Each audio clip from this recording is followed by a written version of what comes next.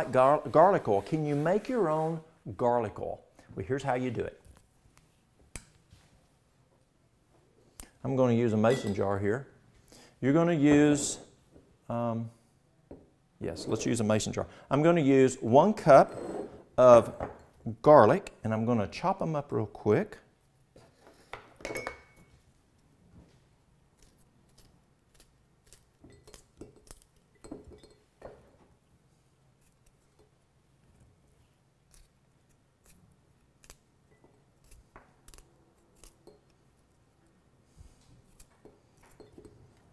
So now we've got 1 cup of chopped up garlic, and now we're going to add 1 cup of, 2 cups of olive oil.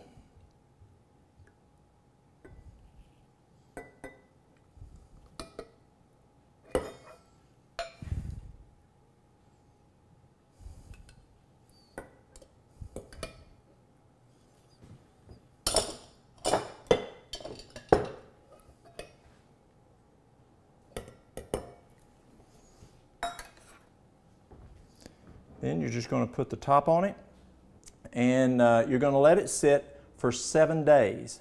You'll shake it every day, and then after 7 days, you will, you're going to shake it, and I'd do it twice a day, and you just shake it good. And what I'll do, I'll show you how to do it.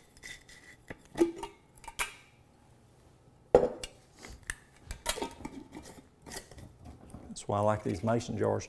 Is you just shake it in the morning and turn it upside down. And then tonight, you're going to shake it a little bit and turn it like that. And you're going to do it for 7 days, and then you're going to strain it. And then you'll store it in the refrigerator, and you have olive oil. Very, very good. Now, you want me to share with you my favorite garlic? Now, there's no question, garlic like this is tremendous to use every day in your food. But when I left regular health care, I asked God, show me what I can use to replace vancomycin, which is a very, very strong drug that we used intravenously for patients with MRSA, methicillin-resistant Staph aureus. And we're seeing more and more of that today. And God showed something to me. It's called allicin. And allicin is super, super strong, super strong. It takes 24 cloves. So let's see here, we got 1, 2, 3, 4, 5, 6, 7, 8. 8 cloves in this one. So it takes 3 times this right here to make 1 drop of this. Now what you'll do is if we're addressing like a sinus infection, the nurses at the hospital near us, they were getting sinus infections, and they take Cipro. Then they get a UTI, urinary tract infection, and then they would take another antibiotic and they'd get a yeast infection and wipe out the flora in their colon with this next antibiotic, or both antibiotics. So then they started coming to me and they get this.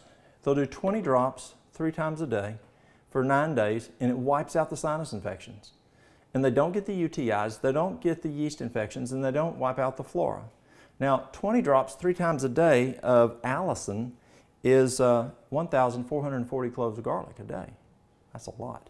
But if we're addressing something like MRSA, and I've been working with MRSA now with this product for a little over 10 years, I send it to doctors all over the United States who will buy 10, 12 bottles of this at a time to sell to their patients for MRSA.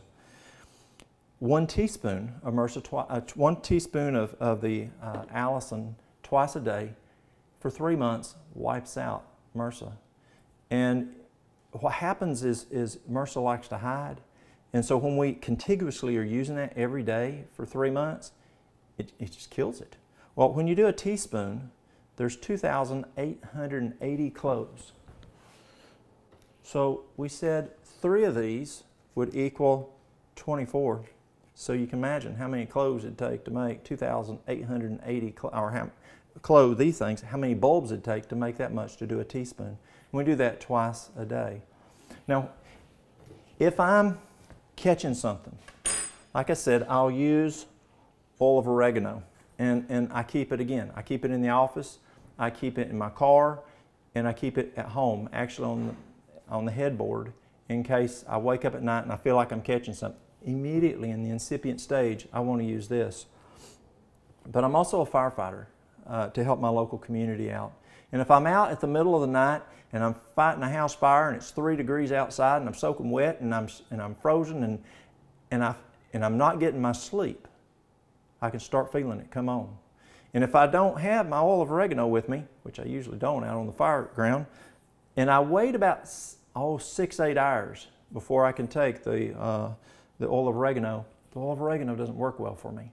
So what I'll do, again, I don't have patience for being sick. As soon as I get in, I take a tablespoon of allicin, and then I'll take a teaspoon every 2 hours until symptoms are gone, and boom, it wipes it out. Very, very strong, very, very powerful. We use it for Lyme disease, we use it for H. pylori, C. difficile, just all kinds of health issues that are very powerful. Garlic. Allicin is the component in garlic that builds the immune system. It's antibacterial, antifungal, antiviral, antiparasitic, antimicrobial, very, very powerful. And one more thing I'd like to share with you is we were talking about cancer. I have a friend, he's a physician down in North Carolina, and he is having very good success. Again, where do you get this? In your kitchen medicine cabinet, not your bathroom medicine cabinet, or you didn't get it from the pharmacy. But it's lavender oil. Remember my little grandson, Kyler, his mama uses this to put him to sleep at night just in the diffuser? Well, that doctor, if he has a patient comes in with breast cancer, he will put a half a teaspoon on the breast and on the other breast. And he does that 4 times a day. A half a teaspoon applied to all over the full breast, each breast 4 times a day. And he is finding consistently within 2 months that cancer's gone. Phenomenal. What God gave us is natural medicine that's in the kitchen. Garlic stimulates gastric juices. We use it for blood circulation. We use it for high blood pressure, lower one's blood pressure. It's an antibiotic. It's antiviral. It's antifungal. It's antimicrobial.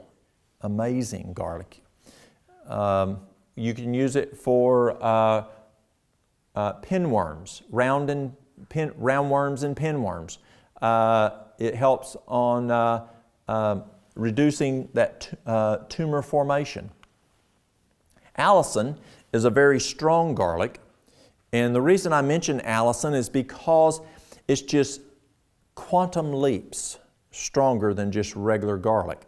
1 drop of allicin has 24 cloves of garlic. So if you're wanting to really hit it hard, like MRSA, or VRSA, vancomycin-resistant Staph aureus, then the allicin is what really comes in. Because if you're doing that teaspoon twice a day for that MRSA, that's 2,880 cloves of garlic to get that much allicin. So my stomach can't handle that much garlic. It's antibacterial, antiviral, antifungal, antiparasitic, antimicrobial, same as garlic. I say it's a natural OTC, over-the-counter antibiotic, which does not require a prescription. A lot of folks are afraid, what do I do if times get tough and I can't buy or sell, or I'm out somewhere and I can't get a prescription? Well, for an infection and I need an antibiotic. Well, God's given us, and this isn't the only antibiotic God's given us. He's given us Golden Seal and many others, but this one's very, very powerful. As I mentioned, it's good for MRSA, for VRSA, H. pylori, C. difficile, Lyme disease, the common cold. So for simple things, the flu, dysentery, E. coli, salmonella,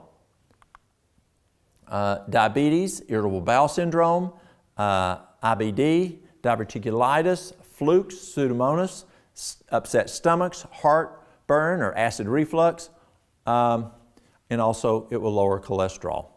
So garlic is something that you want to grow each year in the fall. It's your medicine cabinet. It really is.